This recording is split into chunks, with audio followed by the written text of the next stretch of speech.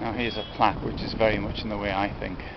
In 1549, Robert Kett, yeoman farmer of Wymondham, was executed by hanging in this castle after the defeat of the Norfolk rebellion, of which he was the leader.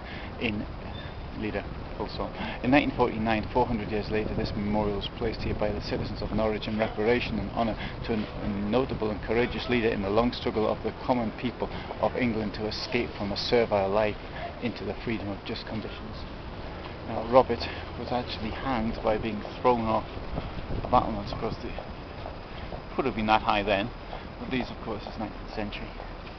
Most people, however, when they were hanged, this was the jail. They were hanged down there between the two gateposts.